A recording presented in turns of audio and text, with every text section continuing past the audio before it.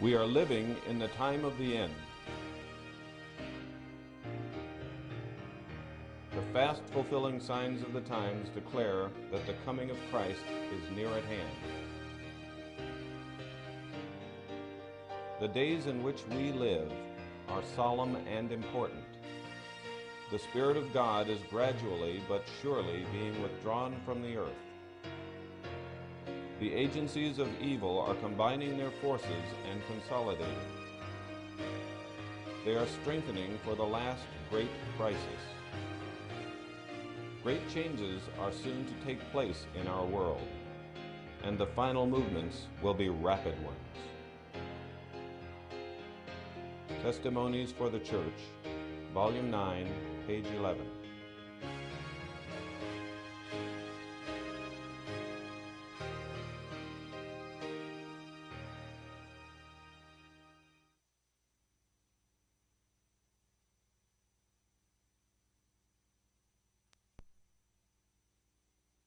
Shall we bow our heads for prayer? Father in heaven, we thank you for the awesome privilege of coming into your presence. We thank you, Father, that we can be certain of your protection and your blessing in this world of rebellion and sickness and sorrow and death. We thank you for the privilege of belonging to your people. We ask, Father, that as we open your holy word, that your Holy Spirit will be manifested in power in this place. Open minds and open hearts. And Father, I ask that you will give us understanding and that you will give us that enthusiasm that comes as a result of studying your word. We thank you, Lord, for the privilege of approaching your throne in prayer. And we thank you for hearing us, for we ask it in the precious name of Jesus. Amen. This is the third presentation in a series of 5. And the title of our study today is The Roman Element. Basically, our study is going to cover the 12th chapter of the book of Revelation. Now, before we study Revelation 12, it's necessary to review what we studied in our last study together. As you remember, those of you who were here, we studied Daniel chapter 7 and Revelation chapter 13. And I'm just going to do a quick review of these chapters because they're foundational for what we're going to study today. First of all, let's review Daniel chapter 7. In Daniel chapter 7, we have a lion. That lion represents Babylon.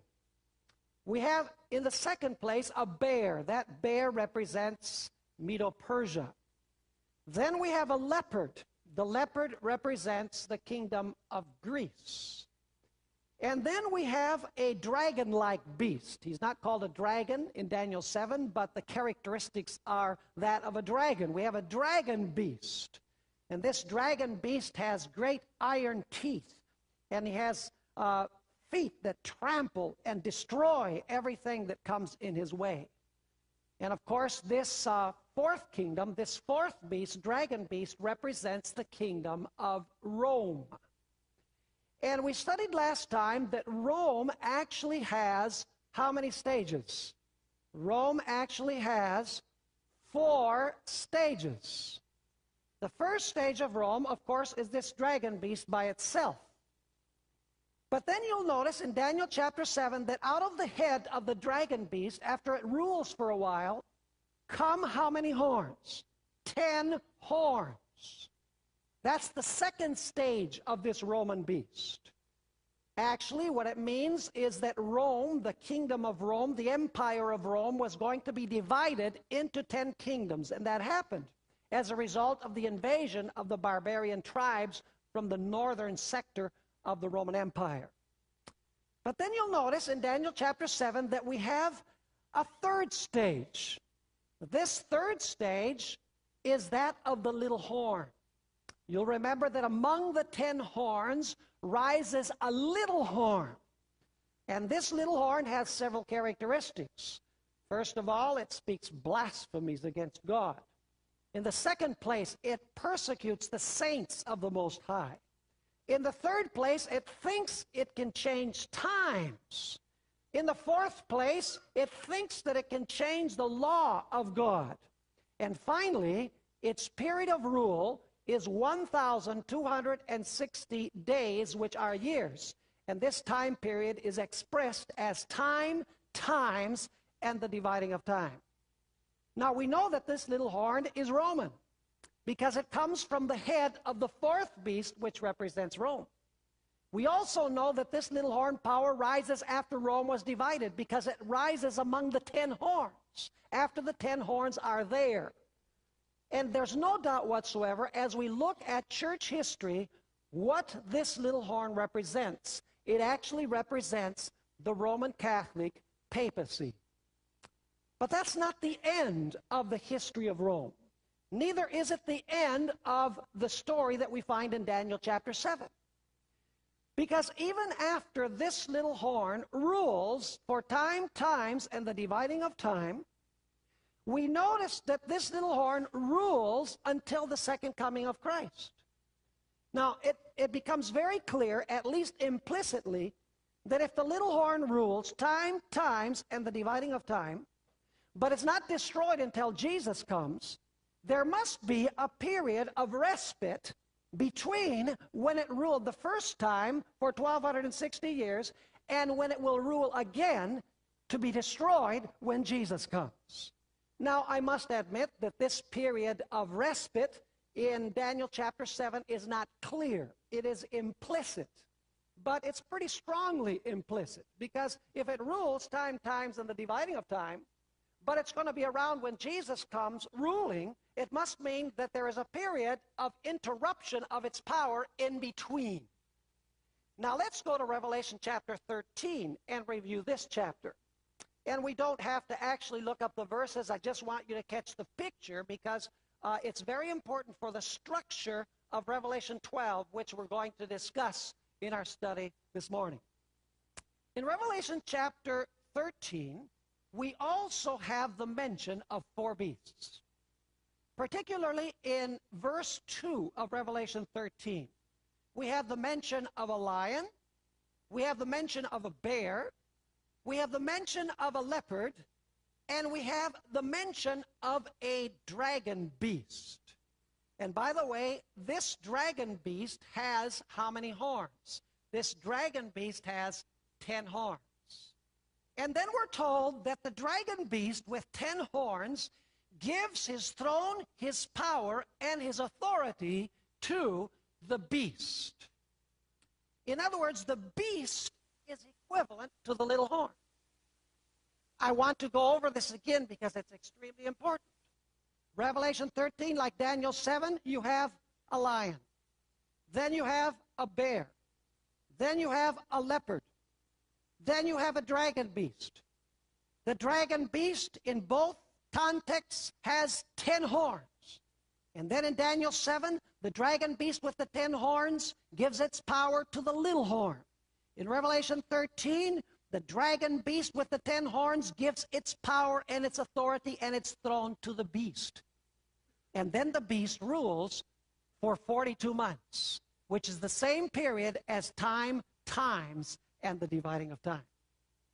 But in Revelation chapter 13, we also notice that there's a period when the power of this beast, or the little horn in Daniel 7, is interrupted. Because we're told in Revelation chapter 13 that this beast, after it ruled for 42 months, received a what? Received a deadly wound on its head, which means that it is tendered inactive. So just like in Daniel 7, you have a period of respite between the first period of dominion of the little horn and when he will rule shortly before Jesus comes. In Revelation chapter 13, you also have a period of respite. After the 42 months, a wound is given to this beast. He is inactive for a period of time, but then you'll notice that his deadly wound is what? His deadly wound is healed, and the whole world wonders after the beast. So we notice in Daniel 7 and in Revelation chapter 13 that we have 4 stages of Rome. We begin with the lion, bear, and leopard. Those are Old Testament powers. Then we have the dragon beast, which, by the way, is partially an Old Testament power, but it's the power that's ruling when Jesus comes, as we're going to notice. And that's the first stage of this 4th power. The dragon beast for a while rules by itself. Then the second stage, 10 horns come out on its head. Then a third stage, the little horn comes out among the 10. Or, as we find in Revelation 13, the beast rules for 42 months. And then in Daniel chapter 7, you have the period of respite. And in Revelation chapter 13, you have the period of respite when the deadly wound is given. And then the deadly wound is healed. Now, you'll notice then that the background of Revelation chapter 13 is Daniel 7. There's no doubt whatsoever that the background of Revelation 13 is Daniel 7. But there's another passage in the book of Revelation which is parallel to Daniel 7 and Revelation 13. And that's the prophecy that we find in Revelation chapter 12. I'd like to invite you to turn in your Bibles with me to Revelation chapter 12, which will be the specific chapter of study this morning. Now, the background of Revelation 12 is not Daniel. The background of Revelation 12 is Genesis 3:15, another Old Testament prophecy. You see, if you read Daniel 7 and you read Revelation 13, you might get the idea that the powers involved in warring against God's people, in warring against God, are simply political powers. You might come to the conclusion that the enemies of God and the enemies of God's people were Babylon, Medo-Persia, Greece, Rome, divided Rome, and then the papacy during the 1260 years, and the papacy at the end of time after its deadly wound is healed. So you might get the idea that these are the enemies of God's people. But Revelation chapter 12 is going to show us that there is an enemy behind the enemies. In other words, there is someone who is orchestrating the power of all of these kingdoms. There is someone behind these kingdoms. And Revelation chapter 12 makes it abundantly clear who this power behind the powers of the world is. Notice Genesis 3 verse 15 before we go to Revelation 12. And that should be easy to find because it's at the very beginning of the Bible. This is after Adam and Eve sinned. God has said, the day that you sin, you're going to die. Adam and Eve are shaking. They're filled with fear. We're going to die. And God comes down to the garden and he speaks these words to the serpent. And I want you to notice that there are 4 elements. God says, and I will put enmity. First element, enmity. I will put enmity between thee, that is the serpent, and the woman. So we have 3 elements so far. We have enmity, we have a serpent, and we have a woman. Now notice what it continues saying. And between thy seed and her seed. So the serpent and the woman both have seed. 4 ideas. Enmity, a serpent, woman, and seed. But I want you to notice that the primary enmity is not between the serpent and the woman, or the serpent's seed and the woman's seed. Even though there is enmity between the serpent and the woman, and the serpent and the woman's seed, the primary enmity lies elsewhere.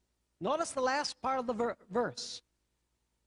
It, or as most modern versions say, he shall bruise thy head, and you shall bruise his heel. Now let me ask you, the seed of the woman is how many individuals? 1. Because it says, you, the serpent, are going to get your head crushed by the seed of the woman. But you, the serpent, are going to wound the woman's seed's heel. His heel. Not their heel, his heel. In other words, the seed of the woman is primarily one. What God is saying is, I'm going to send a seed to planet Earth, and he's going to do battle with you. You took everything from man. You brought death into the world, but I'm going to send a seed to the world, and he's going to be at war with you. In the process of the war, you're going to wound him. You're going to hurt him. You're going to hurt his heel. But I want you to know that as a result of hurting his heel, his foot is going to be lifted up, and he's going to crush your head. This is the prophecy that lies behind Revelation chapter 12. What we're going to see is that the power behind these earthly powers, behind Babylon, Medo-Persia, Greece, Rome and its divided state, the papacy during the 1260 years, and the resurrected papacy after the deadly wound is healed, is none other than Satan himself. Now go with me to Revelation chapter 12, and let's examine this prophecy. Let's see if we have the same four elements of Genesis 3:15. We'll begin at verse 1. It says, "And there appeared a great wonder in heaven, a woman." That's interesting. Was there a woman in Genesis 3:15? Certainly. A woman clothed with the sun and the moon under her feet, and upon her head a crown of 12 stars. Now we could study all of the symbols in this verse, but that's not our intention this morning, to study all of the symbols. There's two particularly that I want to comment on. First of all, what does the woman represent? The woman represents the church. And you'll say, well, why doesn't it represent Mary? Yes, Mary did bring Jesus into the world, but the woman here represents something far larger than Mary. You say, how's that? Well, let me explain. After the woman gives birth to the child, the woman flees into the wilderness for 1,260 years. You would have to believe that literal Mary was alive for 1,260 years after Jesus was born to believe that this is speaking in its broader sense about Mary. So the woman represents what? Represents the church. By the way, this is denoted by the number 12. The Old Testament church is illustrated by 12 tribes. The New Testament church is illustrated as 12 apostles. Jesus purposely chose 12. Unless you wonder about that, when Judas apostatized, the disciples got together and they said, we need 12. There have to be 12 because they were a continuation of God's church. So the woman represents the church. Now, in this particular place, does the woman represent the Old Testament church or the New Testament church? There's no doubt that she represents, at this stage, the Old Testament church. You say, how do you know that? It's very simple. The child hasn't been born yet, we're going to notice. So it must be the Old Testament. By the way, the crying out of this woman in travail represents the desire of the Old Testament church, of the Jews, for the coming of the Messiah to this world, to redeem them and to deliver them and to free them. That's the crying out in labor pains. They want the Messiah to come, in other words. And so you'll notice in chapter 12 and verse 1 that you have a woman. Now let's notice verse 2. It says there, and she, being with child, who exists before, the child or the woman? You say, that's a dumb question. Of course, the woman does. But is the woman already an adult at this stage when she's going to have the child? Is she grown up? Yes. So must this represent the Old Testament church? Obviously, yes. And so it says, and she being with child, did she have a seed in her womb? Yeah, male? Singular? Like Genesis 3:15? What did Genesis 3:15 say? He shall bruise your head, you shall bruise his heel. And so it says, and she being with child cried, travailing in birth, and pained to be delivered.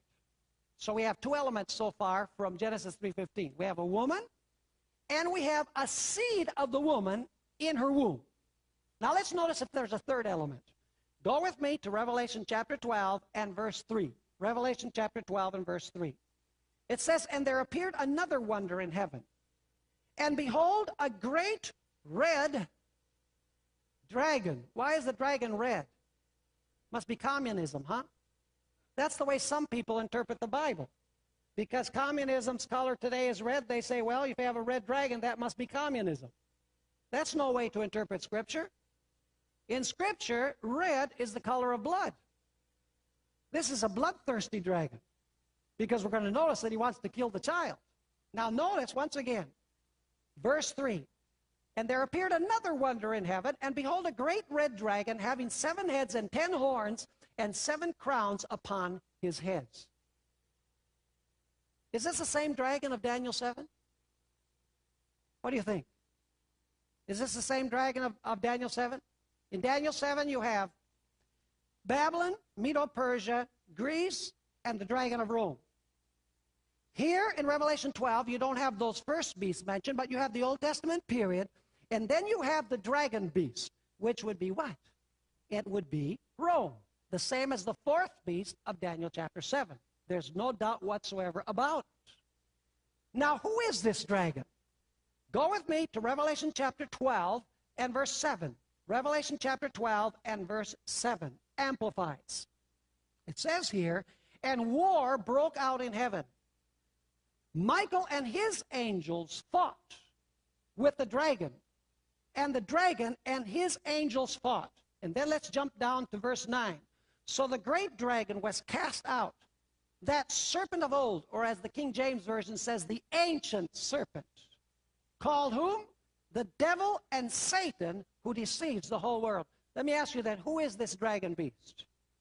This dragon beast is the ancient serpent, the devil and Satan. Is Revelation 12 picking up on Genesis 3:15?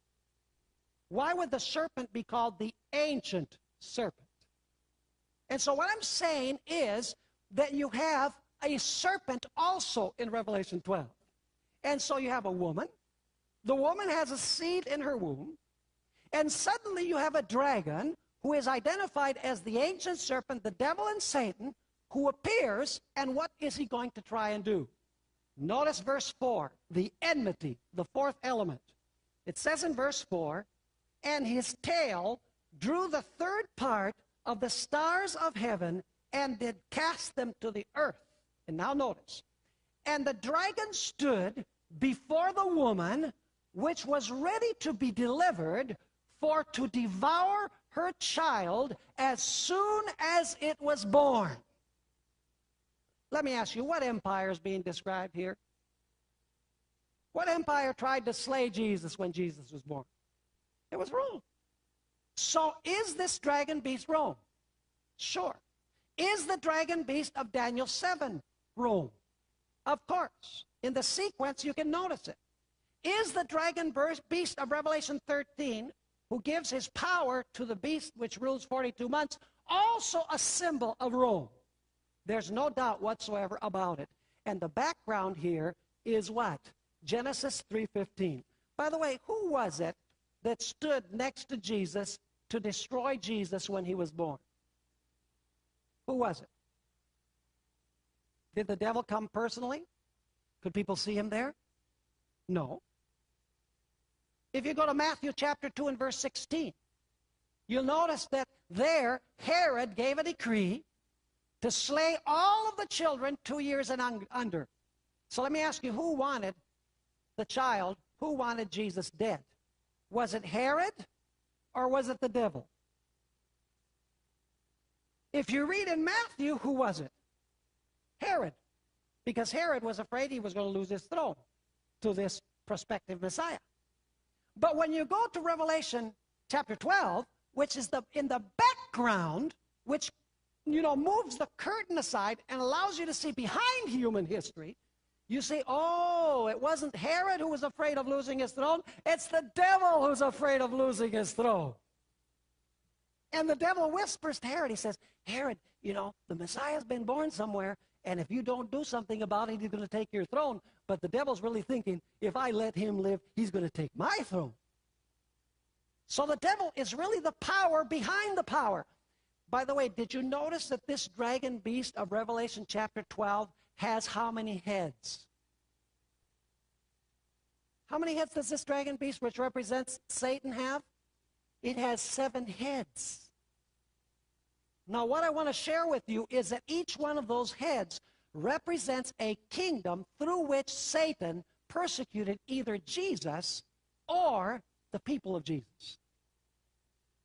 The first 4 heads, of course, would be Babylon, Medo-Persia, Greece, and what? And the Empire of Rome. Now, a little bit later, we're going to come to this, and when we have our last study in this series, which is called The Return of the River Dragon, I am going to share a little bit more about the heads and how they relate to each other. In other words, the heads rule consecutively, successively, one after the other, under the influence of Satan, the great dragon. He is the power behind these heads. He is the power behind these kingdoms in human history, in other words. Now, let's go to Revelation chapter 12 and verse 5. What happened to this child? Who won this battle? Was it the serpent or was it the child? Of course it was the child. Notice Revelation 12 and verse 5. It says, and she brought forth a man-child. By the way, in the Greek, it literally says a male son. Does anybody know of a son who's not a male? I think God is trying to emphasize that this is masculine. Hello? It says in the Greek, a male son. Because it's trying to connect this battle with Genesis chapter 3. And so it says, and she brought forth a man-child, who was to rule all nations with a rod of iron. And now notice this. And her child was caught up unto God and to his throne. Who won? Jesus won. Because even though he died, what happened at the end of his mission on planet Earth? He was caught up to God's throne where he had been before he came to this world. In other words, he overcame. He gained the victory, and he ascended back to God's throne. By the way, which empire was ruling when Jesus ascended to his Father's throne? Still Rome.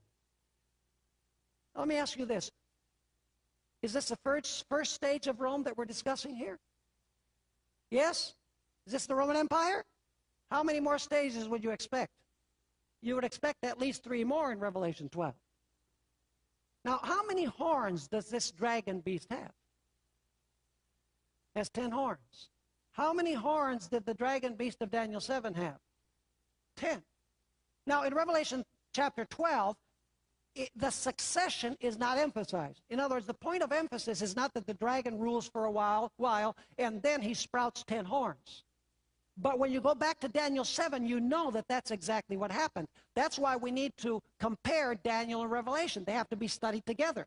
Because Revelation 12 simply says that there's a dragon with 10 horns. You don't know if the 10 horns were there when he began to rule or whether they came up afterwards. But when you go back to Daniel 7, you discover very clearly that the dragon rules for a while, then he sprouts 10 horns, and then among the 10 comes the little one. And so in Revelation chapter 12, you have this dragon beast who wants to slay the child. Then this dragon beast, it says, sprouts 10 horns. It's following the same sequence of Daniel 7 and Revelation 13. And what would you expect the next stage to be? It would have to be the 3rd stage of Rome. Are you still with me or are you not with me? It would have to be the 3rd stage. Because we've already discussed 2. The dragon who tried to slay the child. That dragon beast has 10 horns. So you would expect the 3rd stage to be the period of the little horn or the period of the beast. And how long must it last? It must last times, and the dividing of time, or it must last 42 months, as spoken of in Revelation 13. Now, let's notice whether this is the case. Revelation 12 and verse 6. Notice the next stage in this controversy. It says, and the woman fled into the wilderness. Who is the dragon going to go after now? He tried to kill the child, couldn't. The child was caught up to God and to his throne, and so the dragon says, can't do anything more with the child. He's gone. He's in heaven already. So now I'm going to go after the woman that bore the child. By the way, can this be literal Mary? No, not really, because he's going to persecute this woman, we're going to notice, for 1,260 years. Now let's notice verse 6 again. And the woman fled into the wilderness. And notice the elements, because we're going to come back to them in a moment. The woman, you have a woman. She fled where? To the wilderness, where she hath a what? A place. Okay, she has a place. Prepared of God that they should what? Feed her. Okay, feed her. How long? 1,260 days. Is that the same period as time, times, and the dividing of time? Is that the same period as the 42 months? Yes. Is Revelation 12 following the same sequence of Daniel 7 and Revelation 13? Absolutely. But it's describing the power behind these earthly powers.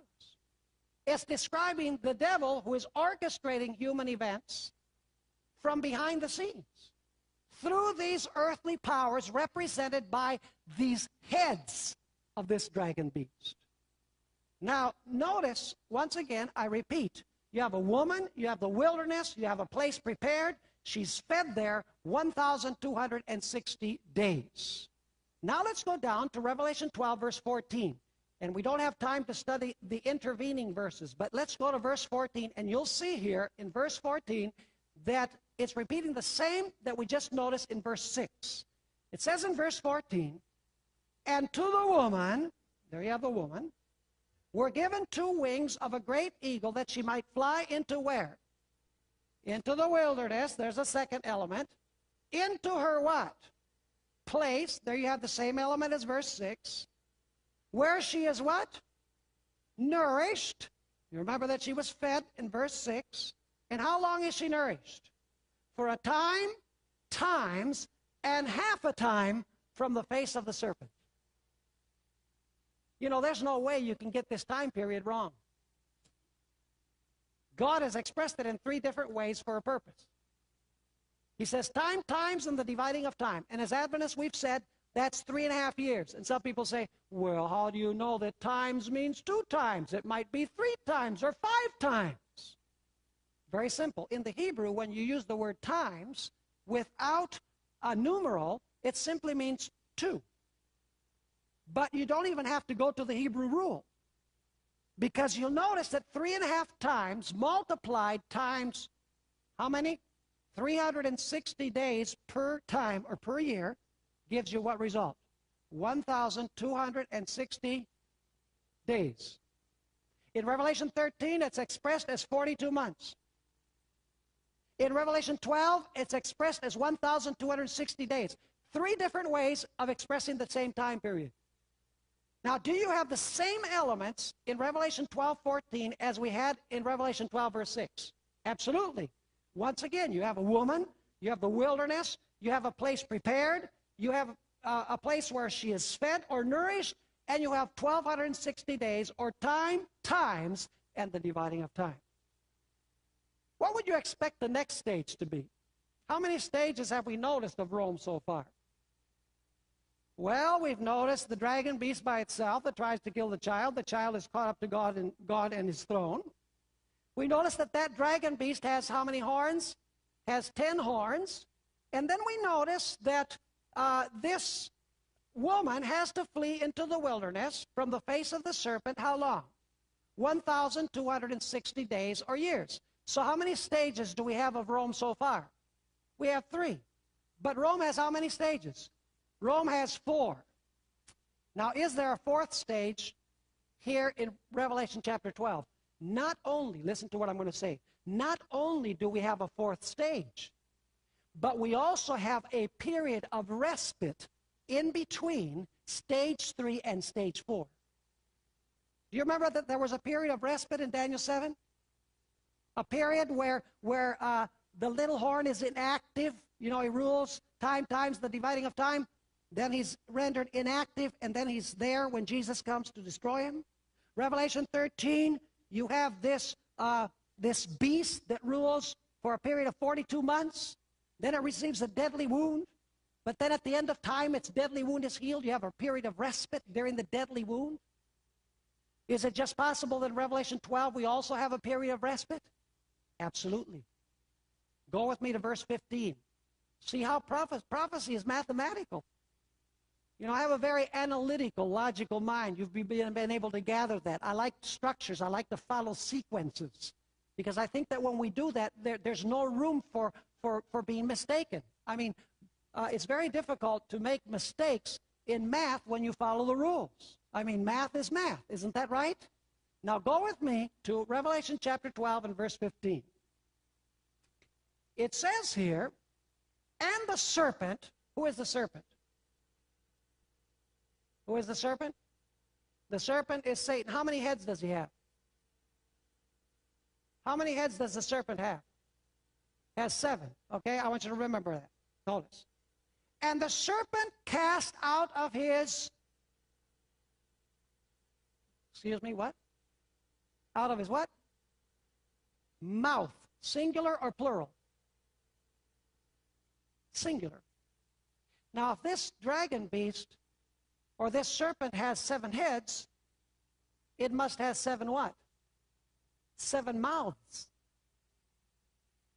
But how many mouths are spewing out water? Only 1. Does this mean that all 7 heads are not ruling simultaneously, but each head rules in succession? Absolutely. I'm going to prove it to you further in a moment.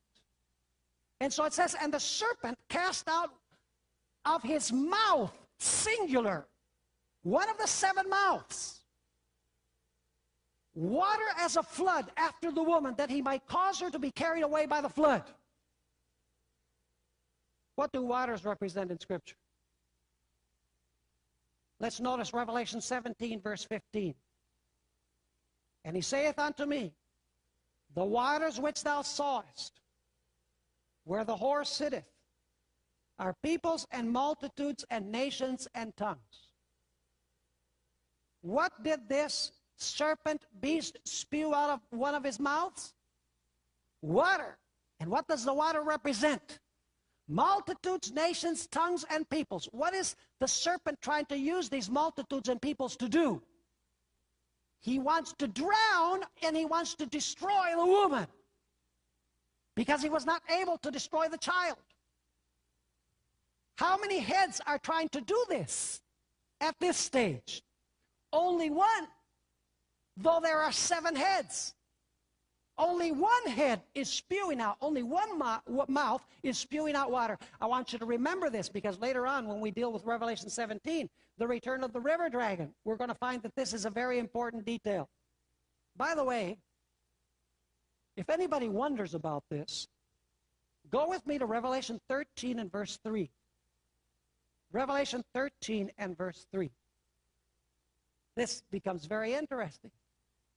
How many heads did the beast of Revelation 13 have? Oh, 7 heads. How many heads are functioning at the same time? 1. You say, how do you know that? Notice Revelation 13 verse 3. And I saw 2 of his heads. Oh, thank you. You have your Bibles open. Praise the Lord. There are people out there. Okay. It says, and I saw what? 1 of his heads, as it were, wounded to death. How many heads are functioning at the same time? 1. And this is the same period as Revelation 12. Because this is the beast that ruled 42 months. In Revelation 12, it's the serpent that rules for 1,260 days.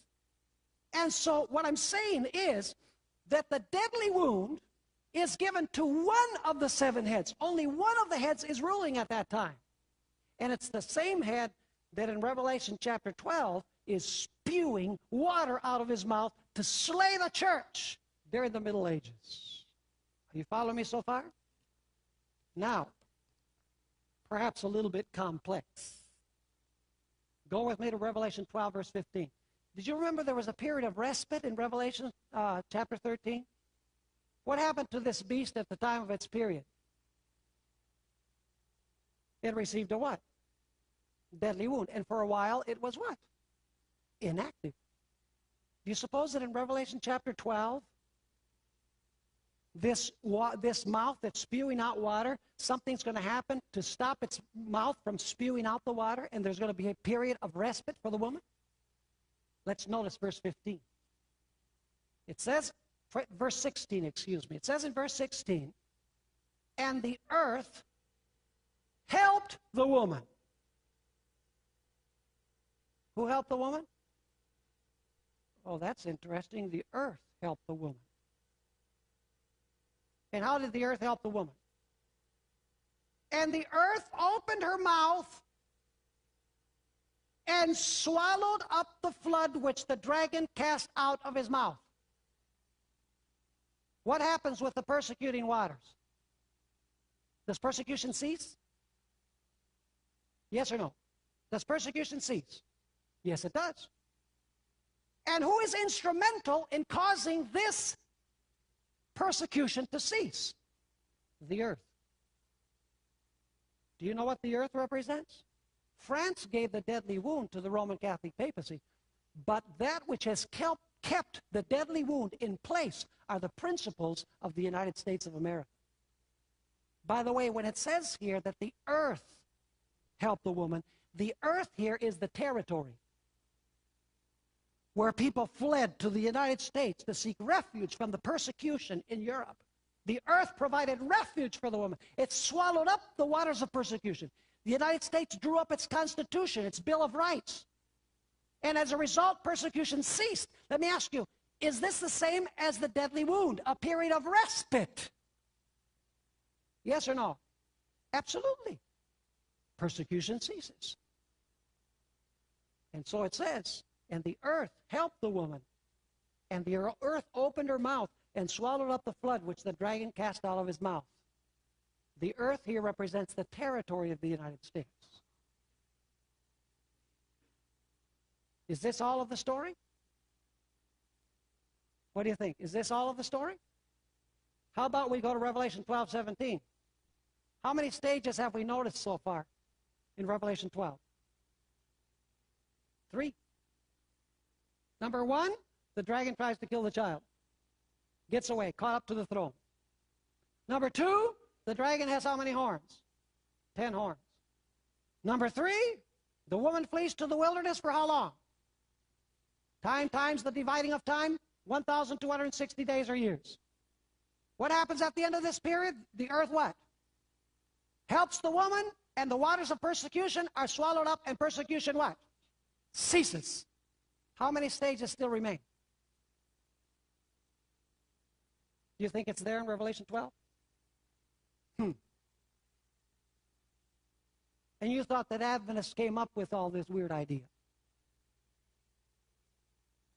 See, the reason why people don't have prophecy straight is because they don't study it in a disciplined way. Structurally. Sequentially. This is called, by the way, historicism. It's the historical method of studying Bible prophecy. And that's the idea that prophecy begins to fulfill in the day of the prophet and fulfills without interruption in flowing through history, culminating with the setting up of Christ's everlasting kingdom. And so as you look at the flow of history, you know exactly where you are at any given time. Revelation 12:17. And the dragon was wroth with the woman. Why would he be wroth with the woman? Why would he be angry with the woman? Why would the dragon be angry with the woman? Because the earth did what? The earth stopped the persecution. And so it says the dragon was wroth with the woman. Is there another period of persecution coming? By the way, what does the dragon represent? Only Satan? Excuse me, I can't hear you. What does the dragon represent? Satan, yes. But Rome. All 4 stages have to do with the dragon. Dragon by himself, dragon with 10 horns, dragon with a little horn. The dragon here is Satan. But he is Satan working through whom? Through Rome. Because you can't say that at the beginning of the chapter, the dragon is Rome, but at the end of the chapter, the dragon is not Rome. Is Rome going to resurrect according to this? Absolutely. And is it going to persecute again? Does the beast of Revelation 13 persecute God's people after it rises to power again? Yes, it imposes the mark of the beast. It says you can't buy or sell. It will slay everyone who does not worship the image to the beast. Revelation 12:17 is the counterpart of Revelation 13. Notice verse 17. And the dragon was wroth with the woman and went to make what? War with the remnant of her seed. Who is her seed? Who is the seed of the woman? It's not the church. The seed of the woman is Jesus. Doesn't Revelation 12 verse 1 through 5 make that clear? That the seed is Jesus? So if it says here, the dragon was wroth with the woman and went to make war with the remnant of her seed, he's going to war against the remnant of Jesus.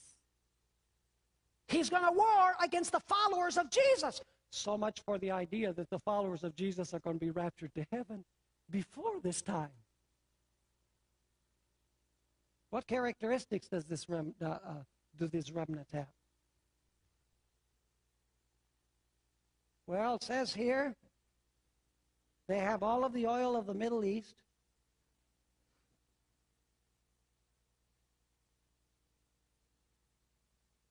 And they just happen to be Jews. Is that what it says? Is that what the war is about? You see, at the beginning, the war was against Jesus. Because Jesus escaped, the devil says, I have to take second best. And through Rome, he tries to kill the child. Through the 10 divisions, he brings about the persecutions of the Roman emperors.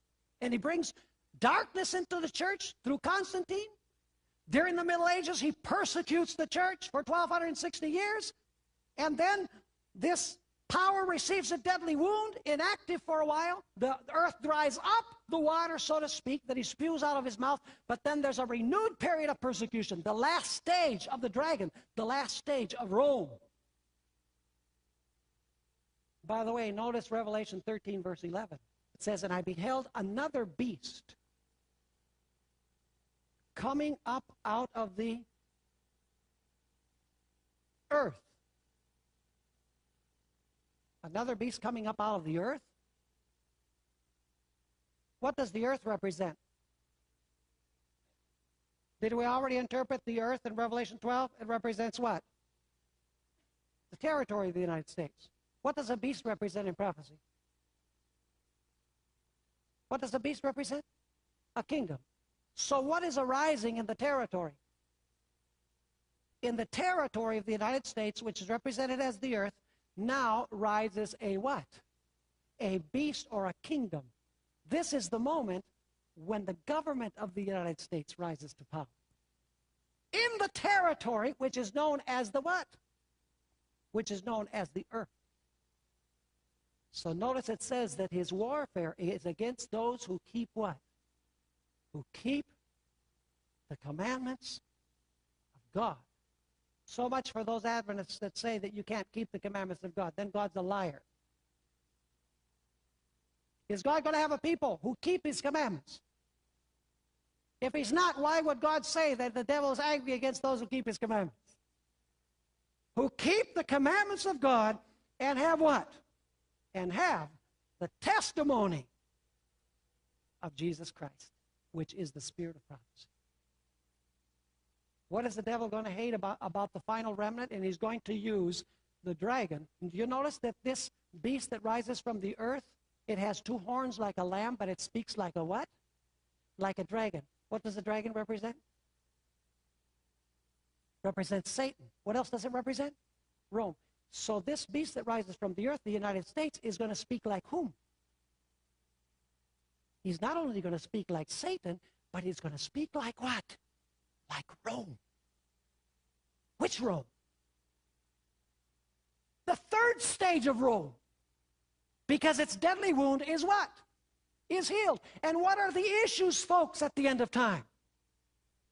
The issues are clearly expressed It is the commandments of God. Revelation 13 amplifies this by saying that the conflict will be over the seal of God and the mark of the beast, the Sabbath commandment.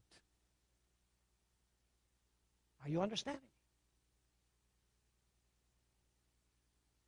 Now let's review what we've studied. In Revelation 12, we have a woman. This is the Old Testament period, right? Babylon, Medo, Persia, and Greece. Then you have a dragon. What kingdom is represented by the dragon? Rome. Which stage of Rome? The first. But that dragon beast then sprouts 10 horns. How many stages so far? 2. Rome divided. Then Rome rules for a third stage. Which stage is that? 1,260 days, 42 months. Times and the dividing of time. At the end of its rulership, what happens? It receives a deadly wound, or its waters are what? Dried up. Can no longer persecute. Is there a period of respite in all of these prophecies? Absolutely. But is the period of respite going to come to an end? Yes.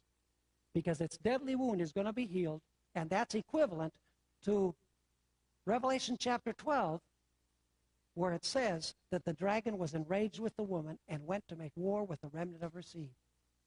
And it's equivalent of Revelation chapter 13, where it says that the second beast has 2 horns like a lamb, but it speaks like a what? Like a dragon. Who is the power behind this power? Who is it? It's Satan, but specifically in the last 4 stages, it is what? It is Rome. Allow me to conclude by reading a statement from Ellen White, Great Controversy, page 581. This is where I got the idea of titling our sermon, The Roman Element. You know, Protestants are playing around with fire by catering to Rome. They don't realize at all the danger of what they are doing. They'll only notice it when it's too late to escape from this power. You know, Benedict XVI made a trip to Germany. He met with Jewish leaders. He met with Muslim leaders. He even met with leaders of the Evangelical Lutheran Church. He said that his primary objective is to bridge the distance between Catholics and Protestants, and between Catholics and Jews, and Catholics and Muslims. His idea is establishing a worldwide religion where everybody is at peace and in harmony and in unity. He has expressed this openly as his objective. I don't know, folks, whether you realize the time that we're living in. We are at the period when the deadly wound is not healed, but it is quickly healing. We are at the very close of the stages of Revelation chapter 12. We're close to the time when this beast will speak like a dragon. Here are the words of Ellen White. She says, God's word has given warning of the impending danger. The danger of the papacy recovering its power she's talking about. Let this be unheeded, and the Protestant world will learn what the purposes of Rome really are, only when it is too late to escape the snare.